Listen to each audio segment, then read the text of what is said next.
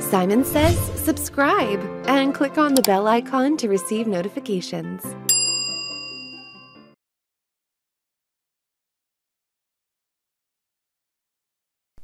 Continuing our lesson on generative AI tools, we're now going to talk about the generative AI expand option.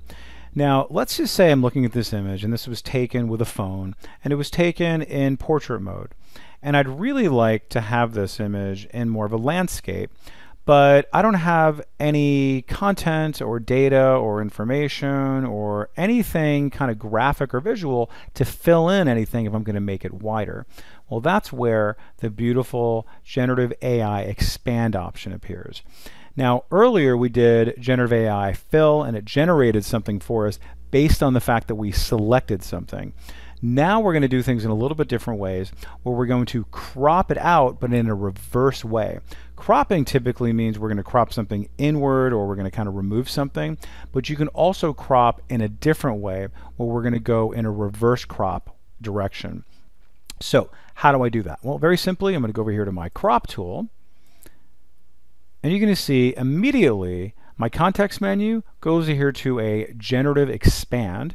And now what I'm going to do is I'm going to expand it outward. And I'm going to hold down the Alt or Option key and just go out like this, right? So if I know exactly my different dimensions, I can go ahead and just drag it out accordingly. Now, it does something pretty great, and you can say, okay, that's amazing, that's beautiful in terms of cropping out that way, but the amazing and the beauty has not even seen yet in terms of what we're going to put in there. Now, I don't really need to have any kind of drama behind here. I don't need to like put her in a cafe or anything like that. I just want it to fill in to match the background of what she's already got. So it's very simple. I don't put anything inside of this box. All I do is choose generate. And once again, we're just going to wait and wait and wait. And again, Photoshop is aware of the fact that you have kind of done this reverse crop, and it's going to fill in that space. Look at my layers panel now, and you're going to see here is generative expand, and look at my properties panel. You see it's cooking up 3 new thumbnails for me to choose from. Okay, and again, I can choose any one of those, and again, I can also generate new ones if it doesn't do a satisfactory job. So let's wait, it's almost done. And countdown. Let's see, here it comes, and amazing, amazing. Let's just take a look at this. Just even before we even look at our other options, just see how it just recreated not just the wall, but the lighting is still the same all the way on this side. I mean, it's just so well balanced. But maybe we're not satisfied. Let's just take a look at some of our other options here. Let's go to that one. And you're going to see it might even just kind of create a whole new look that you may appreciate with kind of different stuff in the background. She's kind of in her studio or whatever. And just put this little line here, which you may or may not want. Okay, let's go over to this one. Let's take a look at one more. Again, not bad. I do prefer this first one. Okay, and if you do like it, you can always tell it, hey, you know what, this was pretty good. So, you know, let Photoshop know, even not in the bad stuff, that you do really like stuff. Okay, so let's encourage good behavior. So that's pretty neat. All right, now let's give it something a little bit more complicated to work with. Let's come over here to this one right there, and we're going to see that we have this nice little family, and they're also in the woods, right? But they're actually really in the woods this time, and we need to make it so it's going to come out a certain width. So what we're going to do this time, just notice here's my generative expand, crop is activated. Now if you wanted to, you could choose from one of these preset ratios if it does work for you. In this case, I'm going to go manual, but if you know exactly what you want, you can absolutely put that in.